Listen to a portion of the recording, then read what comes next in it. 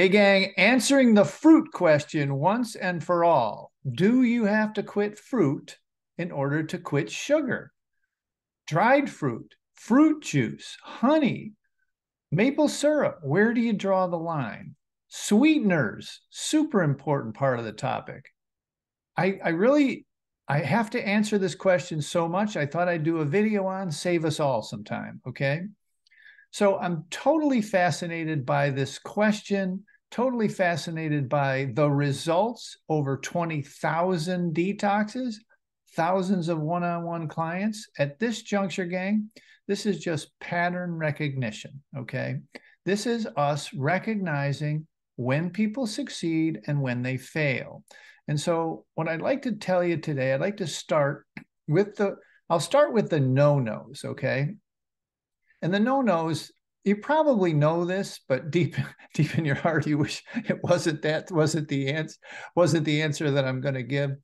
But when you're looking at dried fruit and fruit juices, you have to take them right off the table. It's just too concentrated fructose, okay?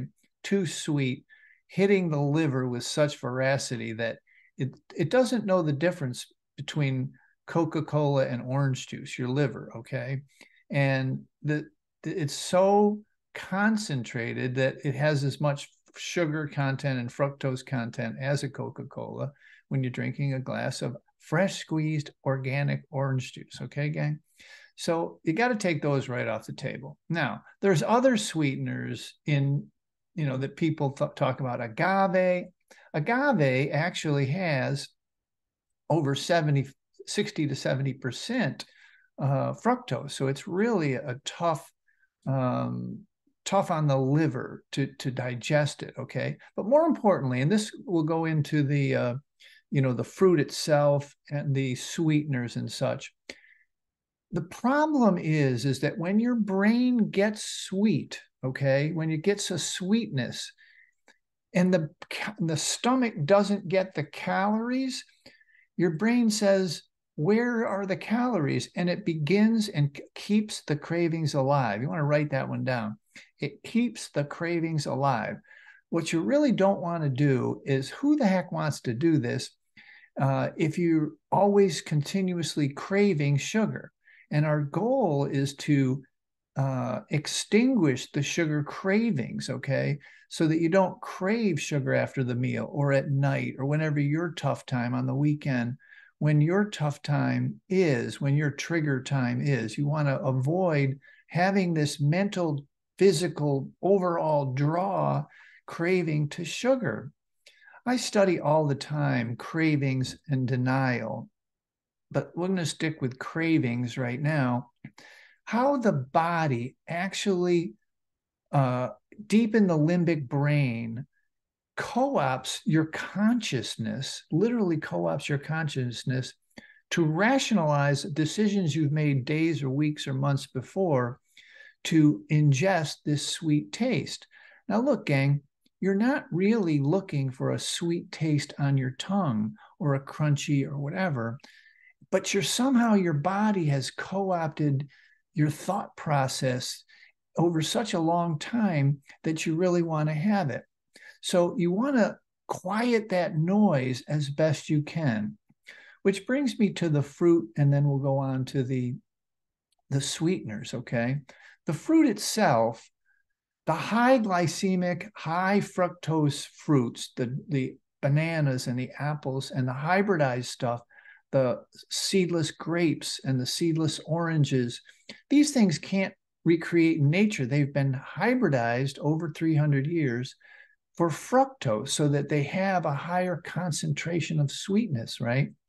Now, what I do suggest, and people, I don't know if you know this, but one of the ways that people get off of opioids, you remember probably the days of methadone, but nowadays it's called Suboxone, or it's one of the main drugs. And it's, if you were to get a bad dose of Oxycontin or something, it could be fentanyl and you could die. And it's helped a lot of people ease off. So it steps them down into Suboxone.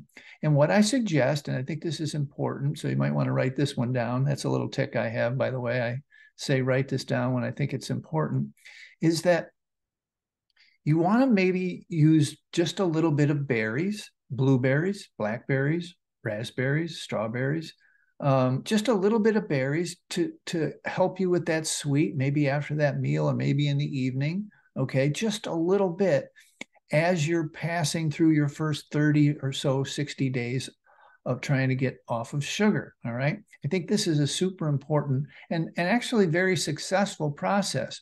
You may eventually find that even that is going to create cravings. And it happens as you heal. Okay. As you heal up from sugar, from processed sugar, ultra processed sugar and flour, you begin to like you will know that like really high glycemic stuff, real high fructose stuff, all the tropical fruits and the mangoes and the bananas and the ripe bananas are really a problem. This stuff is causing you craving creation. Okay, it's creating cravings for sugar. It's not creating more banana cravings. It's creating sugar. You really want the ultra processed carbs.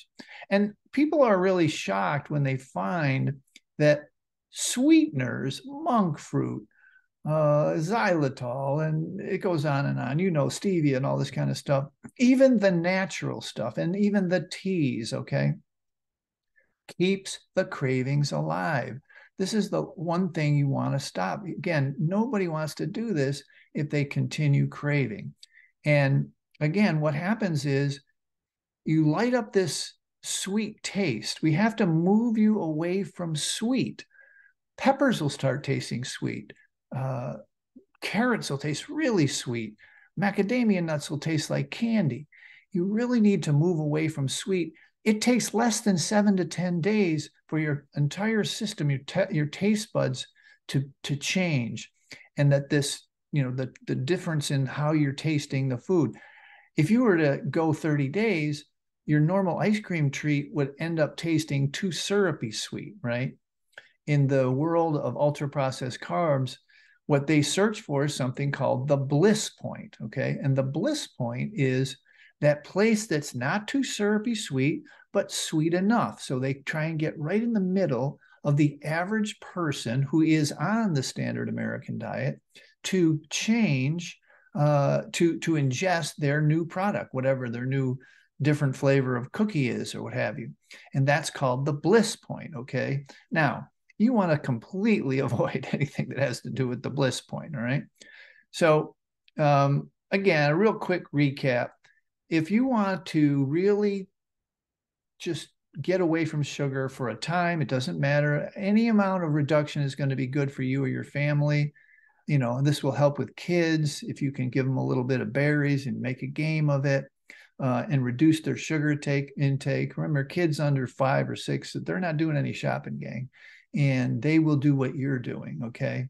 But the whole job for this healing, literal brain reward chemical healing, and you can check other videos out for that, but how to heal your brain reward chemicals from the pathways that fructose has drilled into or grooved out is to reduce the amount of sugar fructose that you're eating, okay? If you can do that, the cravings, the physical cravings will subside, and then you can start on the mental game.